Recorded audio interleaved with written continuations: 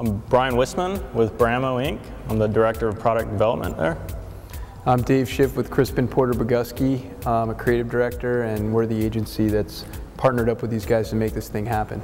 Right now what we're doing is we're retracing the trip taken by the big three CEOs from Detroit to DC, only instead of private jets and $20,000 round trip, we're going via Brammo power cycles and about $4 worth of electricity.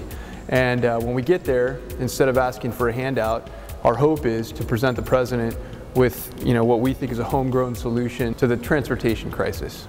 It's 100% electric. We call it a power cycle. It has 6 lithium-ion iron phosphate batteries from Valence Technologies, so it's a 76.8 volt nominal bus. It uses a sealed permanent magnet AC motor.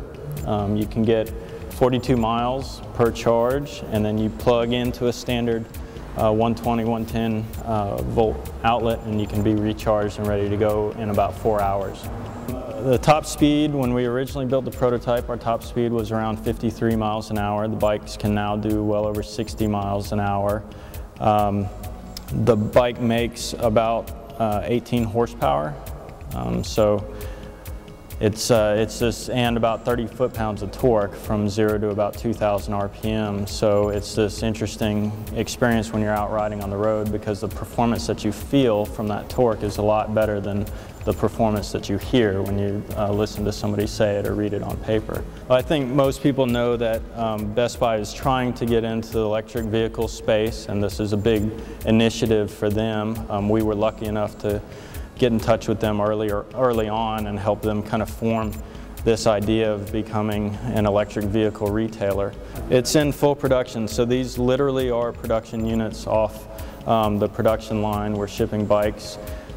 Right now we've opened our Portland Best Buy stores, 2 stores in Portland, and later this month we'll be opening 2 stores in San Francisco and 2 stores in Los Angeles. So while these are right now, it's rare to see these out on the streets. We hope that won't be the case for too much longer. Jay Leno just picked up his bike this past Saturday. Doing this trip is to raise awareness. We run into so many people that think that electric vehicles are this unicorn or this Pegasus that doesn't exist, and we want to show people that this is a production bike, and it does exist, and it is ready for sale right now. To me, it's a really unique, possibly unprecedented blend of altruism and egotism, and I think that's a really cool thing about it, because in the end, people want to be noticed, and if you can make that dovetail with something that's good, that seems like a rarity,